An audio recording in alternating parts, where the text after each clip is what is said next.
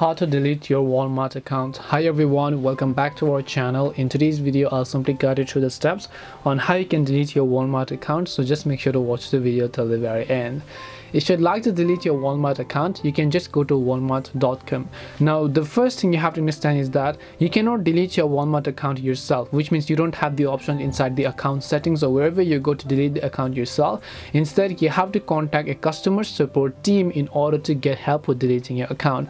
And to do this process, I will show you exactly step by step. So once you go to walmart.com and sign into the account, now mind you can do this process from your laptop browser or your desktop browser or from the application if you prefer. The process is typically the same.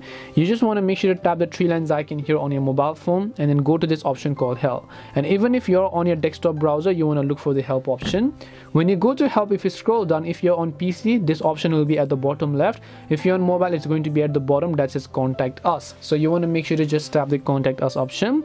Then it is going to open up a live chat session. Now at the first glance, a bot is going to be there, but you want to talk to a real human. So you just want to make sure to select something else and then just let them know that you want to delete your account. Once you let them know that you want to delete your account, they're going to help you with something else over here. I'll just select something else again so that I can talk to a real human.